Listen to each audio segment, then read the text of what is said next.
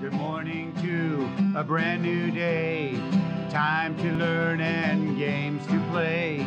Learning things is so much fun. Learning is good for everyone.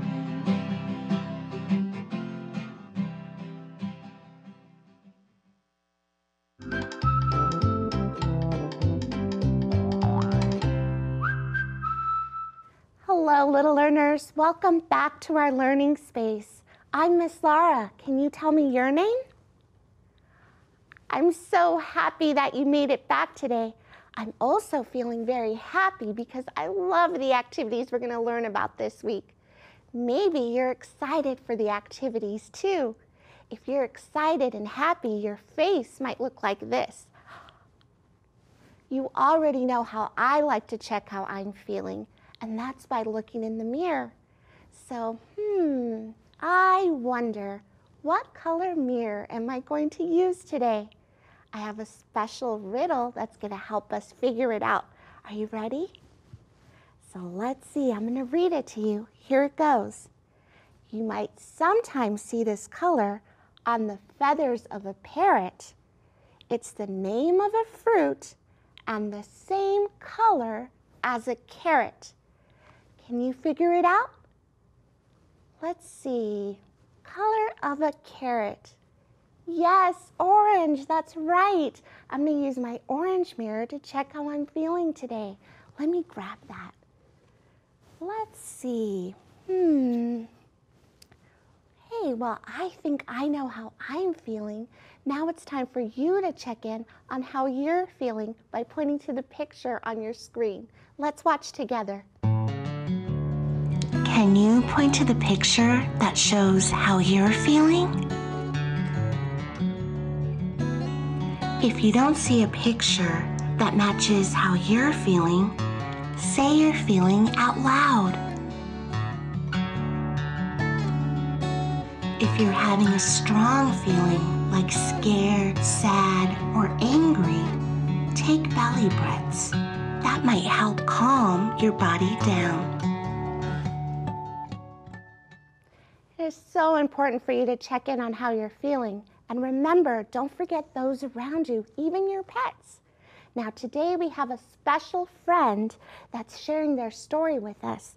His name is Jack. Look, J for Jack. Can we say hi to Jack? Hi, Jack. Now in this picture, Jack is remembering a time when he had to wear very formal clothes. He didn't like to wear those clothes. He likes more casual clothing. So let's see, how is Jack feeling? How can we find out?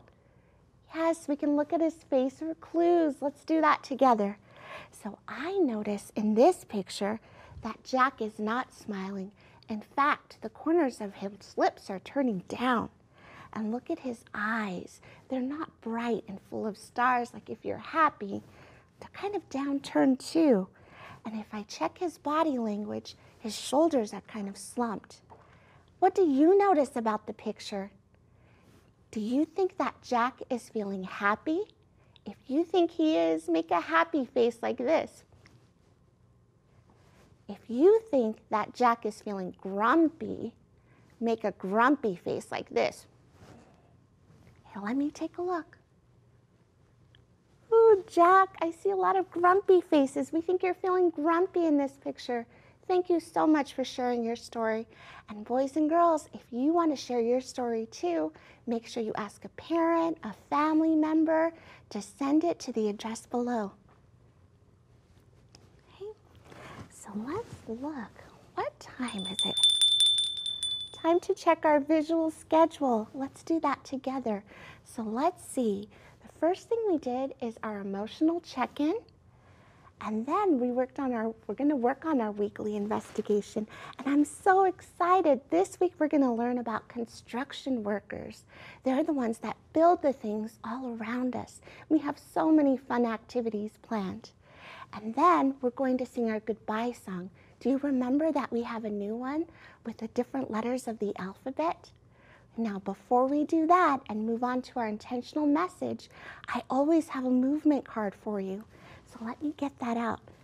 When I flip this card over, there's going to be a letter, and there's going to be a movement that starts with that letter, and we're going to do it together. Are you ready? Da da da da. E, letter E, E for elevate. Elevate your arms. So we're going to do that together. Let's see. Here's our arms. We're going to go up 4 times. Ready? 1, 2, 3. Biggest one. 4. Wow, you reached so high. Now let me grab my pointer and we'll go to our intentional message. Here it is on this side. Now an intentional message helps focus our work for the week. Here's what it says for this week. A construction worker is someone whose job it is to work on construction sites where structures are being built. Now, structures is just a fancy word for buildings, like the ones all around us. Construction workers use many tools and machines. Now, I brought some very special tools to share with you, boys and girls. Let me reach into my basket and show you. Let's see. I have today something really special. It is a tool belt. This is what construction workers use to keep their tools in. Look, it has lots of different pockets.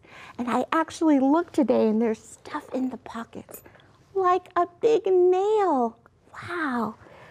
So I'm going to put this one down and I'm going to show you another tool that we're going to use for our song today. Do you know what this tool is? I'll give you a clue.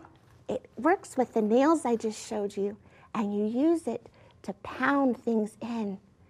Yes, it's a hammer. That's right.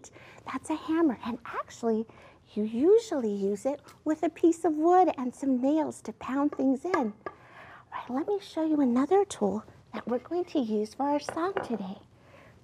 Look at this. It is a saw. Yes, it's a different kind of saw. It's not all solid. There's a big hole in the middle and it has teeth.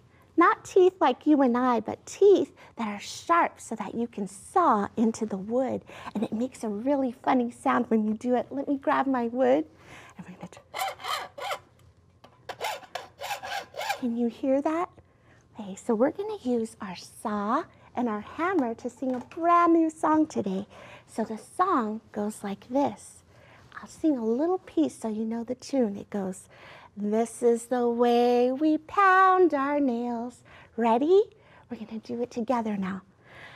This is the way we pound our nails, pound our nails, pound our nails. This is the way we pound our nails so early in the morning. Now, did you notice I pretended my hand was a hammer and I pounded the nail? All right, now the next one is our saw. Do you remember how I sawed the wood? We're gonna sing that part now. This is the way we saw our wood, saw our wood, saw our wood. This is the way we saw our wood so early in the morning. Really great. We're gonna try it one more time, a little bit faster now. Ready? Get your hands out. This is the way we pound our nails, pound our nails, pound our nails. This is the way we pound our nails so early in the morning. And last one, get your saws ready. This is the way we saw the wood, saw the wood, saw the wood. This is the way we saw the wood so early in the morning. Great, now we have a video where we got to interview a construction worker and they're gonna talk about all that they do and show us some tools too. Let's watch together. Let's meet a construction worker.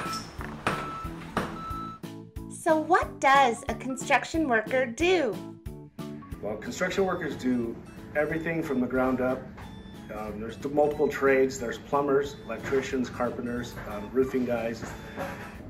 Do the underground, which brings the plumbing and electrical into where the building's going to be from another source. And then the concrete crew does the foundation formwork. And then the buildings come in and get set, or if they're stick frame. And then you have drywall finishes, insulation, electrical, plumbing, And then there's casework. And then finishes, there's ceiling work as well. That's also a carpenter trade. So they basically build everything that goes into the building and install it. How did you become a construction worker?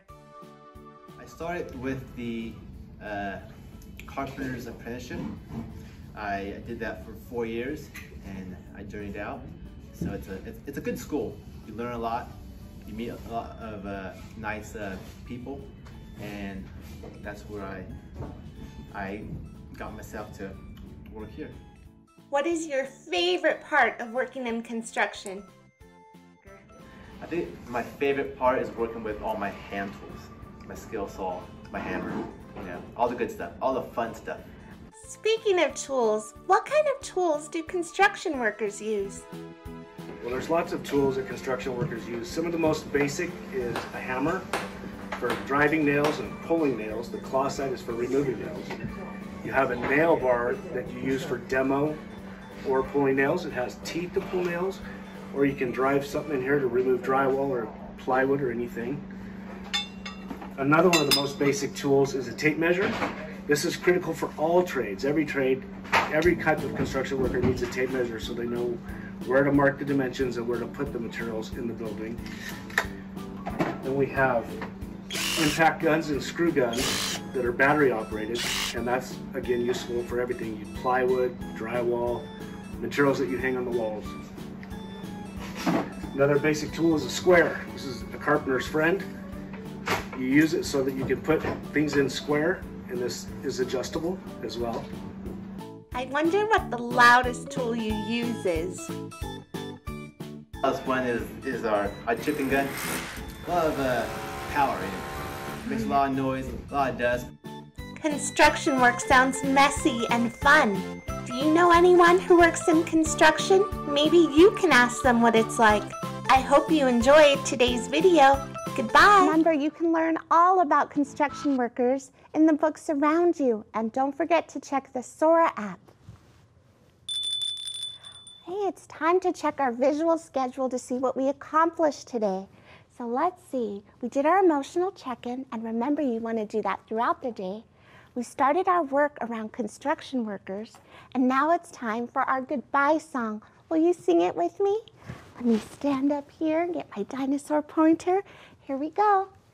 A, B, see you later. D, E, F, G, I'm gonna miss ya. H, I have to go now. J, K, bye-bye now. L, M, N, oh, I had a good time. P, Q, R, you're gonna miss me. S, T, you are my best friend. V, W, X, Y, Z. Thank you so much for joining me today. Don't forget, Miss Laura sends you a big smooch and a big squeeze. And remember, read, play, and enjoy the rest of your day. Goodbye, my friends.